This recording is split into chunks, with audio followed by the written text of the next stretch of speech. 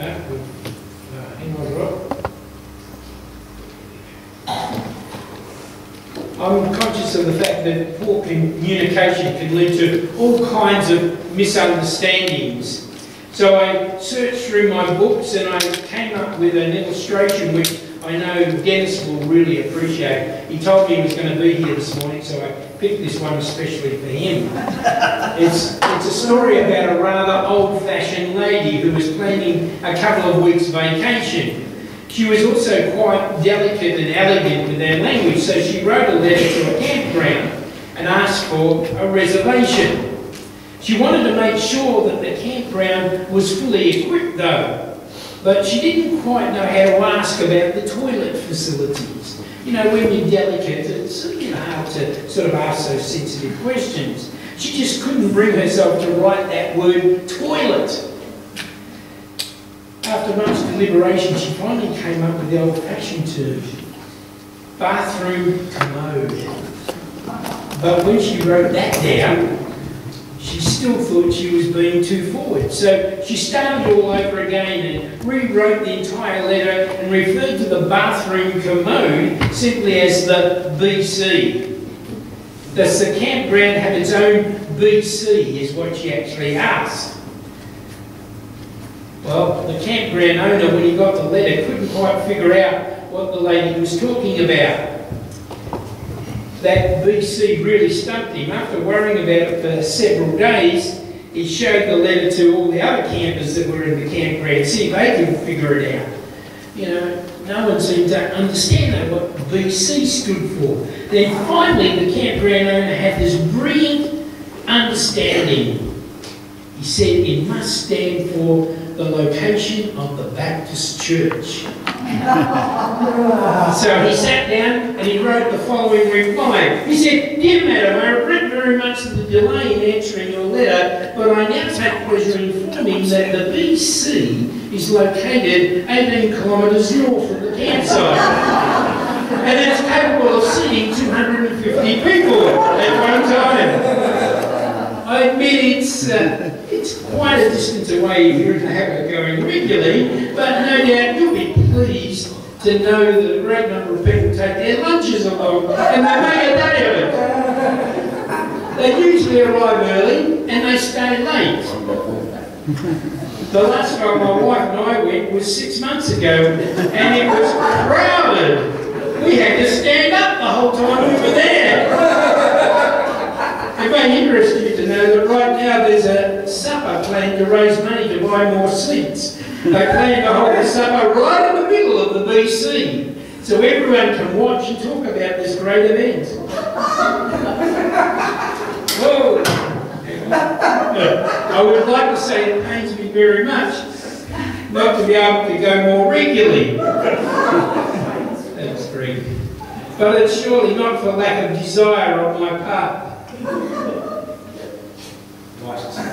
Yeah. As we grow older, it seems to be more and more of an effort, particularly in cold weather.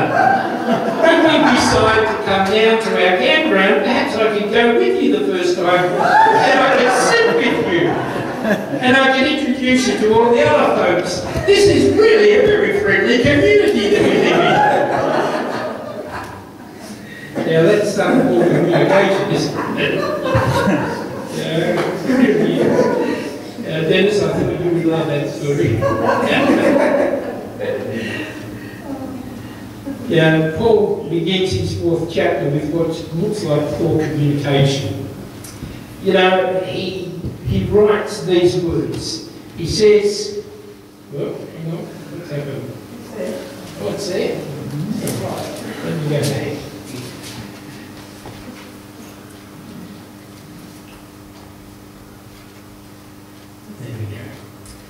Therefore, my brothers and sisters, you whom I love and long for, my joy and my crown, stand firm in the Lord.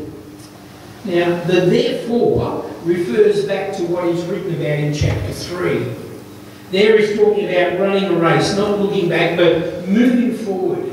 He's urging others to run with him. But in the opening verse of chapter 4, he now says, stand firm. it sounds confusing as to what she means for us, whether to run the race or whether to stand firm. You know, one is a picture of extreme effort, the other of immobility, inaction.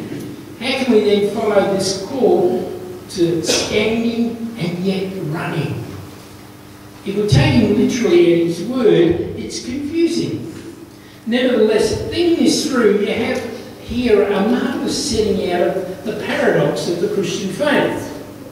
For life is indeed a very swiftly moving race. We've all discovered that. You know how at every turn there are challenges and there are new demands that are made upon you, and time itself brings these things into your life, so that it is indeed a race that we're running. You know, when we feel exhausted at the end of each day, and sometimes at the end of each week. But the secret of running the race successfully, the Apostle tells us, is learning how to stand firm. A friend of mine who's into running these sorts of marathons tells me that he visualises the end of the race, the goal that he's trying to achieve. And he holds that firmly in his brain as he runs the race. It's this vision of crossing the line, of having achieved his goal, which motivates him on. He says if you think about the pain in your body, you'll stop. The pain defeats you. The pain slows you down. You need to keep visualising the end of the line. And that's what Paul's talking about. He tells us that the secret of running a race and overcoming all the problems is learning to get a grip on the life of Jesus Christ within us.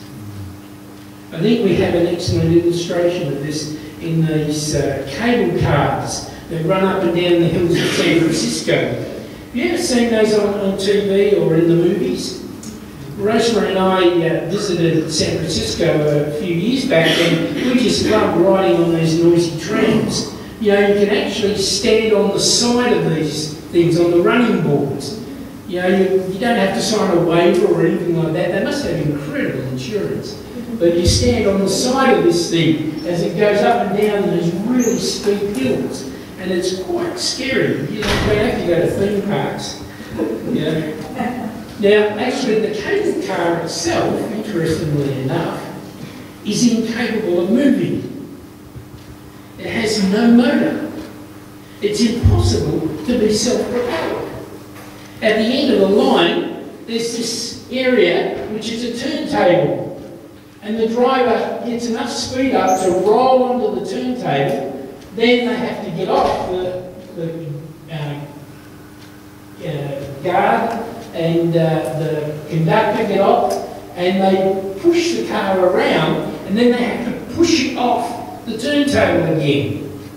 The only way that car moves up and down the hills is to take a firm grip on the cable which runs under the roadway. And that's why they have this guy, who's called a grip man. He pulls back on the levers, and the levers drop down through the cable car underneath the road and grip hold of the cable. And as they grab hold of the cable, the car can then run up the hill. Now, the cable car, with relationship to the cable, never moves. It always remains standing firm. But the cable moves. And as it moves, the car is able to overcome all of the obstacles, even the steepest of hills in San Francisco. I think that's a beautiful picture of what Paul is saying. For though we're running the race of life, we're continually confronted with obstacles, demands and pressures that come upon us. The answer is not to try to do something, but to get a grip, a firmer grip on the life of Jesus Christ, which is capable of doing it in us. As we do that, we discover we have an adequacy that handles all of the obstacles. He's quite able to overcome all of the problems, whatever life can throw at us. Now, in saying that, I'm aware that it isn't always easy to do that. We sometimes find ourselves stressing over things and unable to break free. Stress and anxiety are big killers in our community. According to WorkSafe Victoria, stress is the second most common cause of workplace compensation claims in Australia after manual handling. Isn't that amazing? The second most common cause of workplace compensation claims. The Australian Psychological Society reports that almost 73% of Australians reported that stress was having at least some impact, with almost 1 in 5 reporting that stress is having a strong to very strong impact on their physical health. It seems finances, family, health issues continue to rank as the top causes of stress for Australians. So Paul's words are really relevant to us in this day and age, aren't they? How do we overcome this terrible disease which is threatening so many of us? Paul gives 3 commands, or 3 directions probably, to help us to solve these kinds of problems. The first thing he says is that we need to change our perception.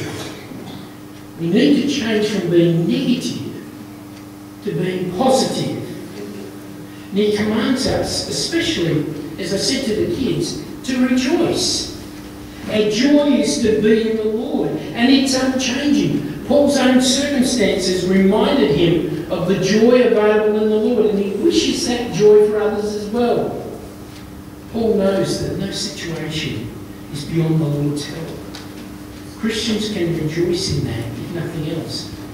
Why can we rejoice? As I said to the kids, we can rejoice because the Lord is near. We're not alone. God is with us 24 hours a day, 7 days a week, no matter where we go. The Lord is with us. Not only does our perception need to change, though, our behaviour also needs to change, says Paul. When we are stressed, we often get short with people. He exhorts us to gentleness. The word for gentleness has a variety of meanings. Gentleness or kindness in relation to others is the central idea, though.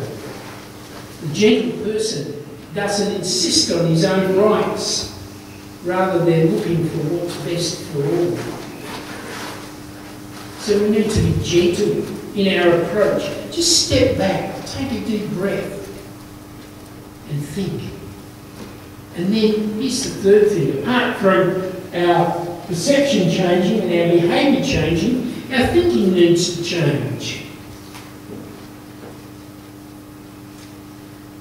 Paul says, do not be anxious about anything. This is a negative command, but it also has a positive thrust. Anxiety is a contradiction of the life of faith. It's destructive, it's self-defeating worry about whether our needs are going to be met.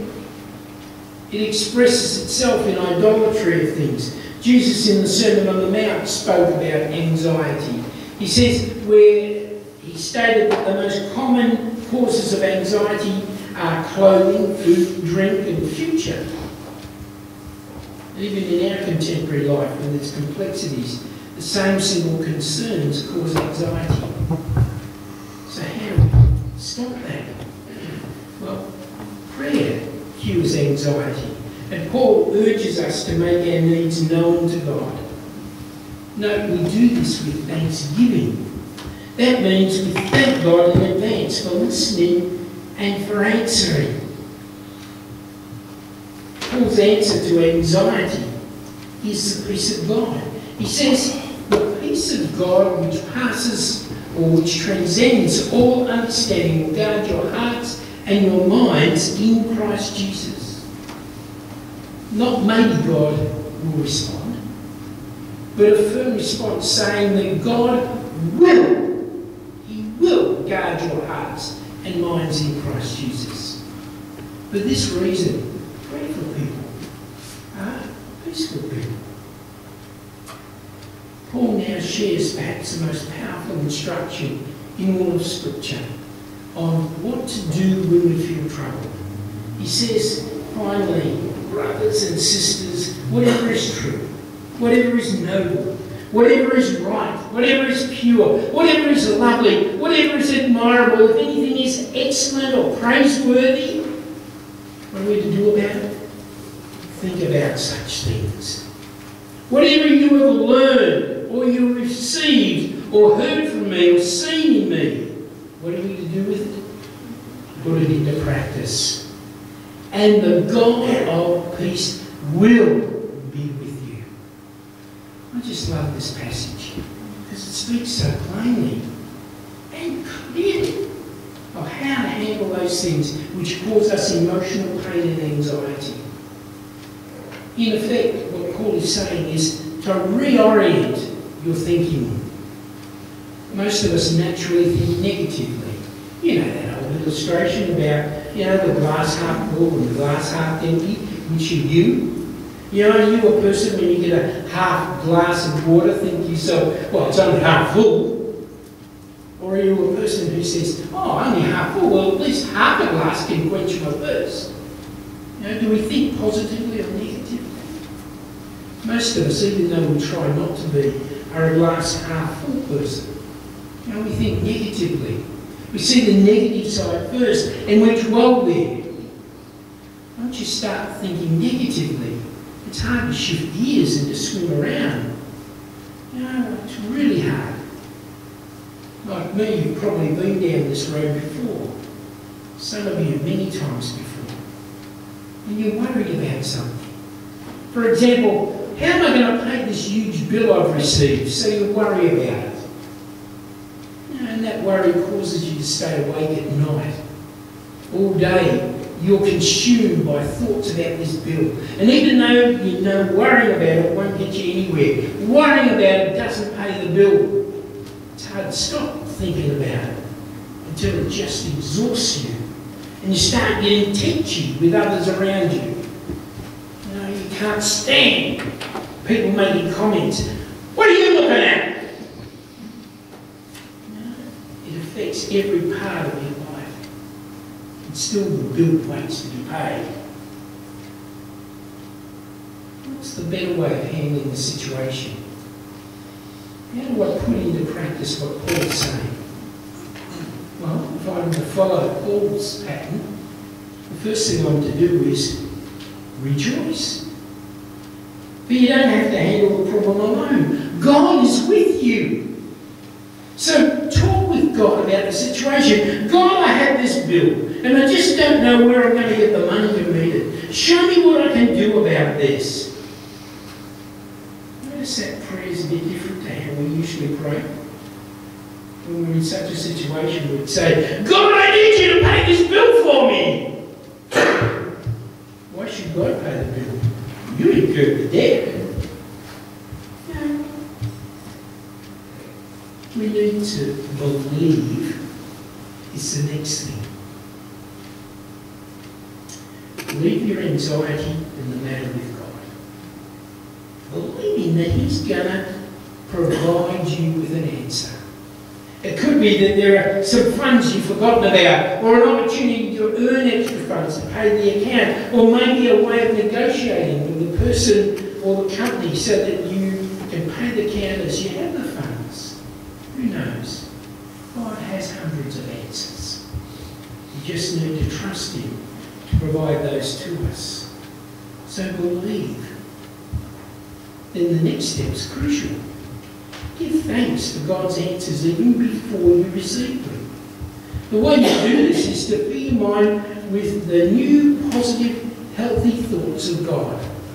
Paul says, fill your mind with whatever is noble, whatever is right, whatever is pure, whatever is lovely, whatever is admirable, if anything is excellent or praiseworthy, think about such things. Whatever you've learned or received or heard from me, or seen in me, put it into practice. So we fill our minds with the positive things of God. And also put these things into practice in our own life. It could be a song that you've heard. It could be a piece of music that you love. Put it on in your brain and rejoice in it. It could be passages of Scripture that you've heard over a period of time. Recall those to memory. or words of encouragement that someone has spoken to you, or remembrances of happy times and situations. We need to fill all those cracks and crevices with positive, happy memories. And then we discover that the God of peace will be with us. It's like that marathon runner that we talked about before. What did we say the marathon runner does? They focus on the future joy of crossing the finishing line, of setting a new personal best time, the joy of greeting family and friends at the end of the race, and they don't feel the pain in their limbs or their aching lungs, sucking every breath. They don't stop running. They keep on running with that vision in their mind. And we need to run with that same vision, that God is answering our prayers. And to draw on the other illustration of the cable car, when you hold on tight to the cable, who is Jesus Christ, then we're able to progress through the storms of life. There is no hill, no mountain that can hold us back.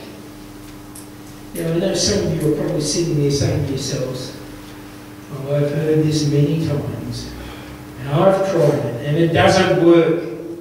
The problems don't go away. I still couldn't sleep at night. You know, I've discovered that one of the greatest blockers to us overcoming anxiety and stress is that we give up too soon. We allow those negative thoughts to creep back really quickly. This is something you have to keep working at. Keep flooding your mind with those good and positive thoughts. Persevere and you break through. How do I know that? I know it because that's what I and many other good Christian friends do. And we've conquered it. Remember, Paul wasn't sitting in a nice air-conditioned office in Rome sipping cafe latte when he wrote this letter. No, he's under house arrest. He's awaiting the trial which will bring an end to his life on earth. Yet he writes with a calmness. He knows that God is with him and will walk with him through all the circumstances of his life ahead. Do you know that same promise for yourself? Or are you weighed down from carrying the heavy emotional loads? Maybe it's a situation at work or at home or in the family. It could be to do with finances. It could be to do with your health or your personal relationships. It doesn't matter. What matters is that it's weighing you down. And you're just not sleeping at night. You toss and you turn. And you're constantly thinking about it. Perhaps your diet's suffering. You either can't eat or you overeat. Doesn't matter. You just feel burdened and tired of it all. Listen to Jesus. He says, come to me, all you who are weary and burdened, and I will give you rest. Take my yoke upon you and learn from me. For I am gentle and I am humble in heart. And you will find rest for your souls. For my yoke is easy, and my burden is light. Are you ready for Jesus to lift the burden off your shoulders? To give you that peace that you want? The peace of God which passes all understanding is available to you. God's going to come in a few minutes and He's going to lead us in a time of prayer. This will be an opportunity for you to find relief from the heavy burden that you're carrying. So today, come and let us pray with you. Don't waste that opportunity to find the peace of God which passes all understanding. Jesus loves you, and He wants you to find that peace.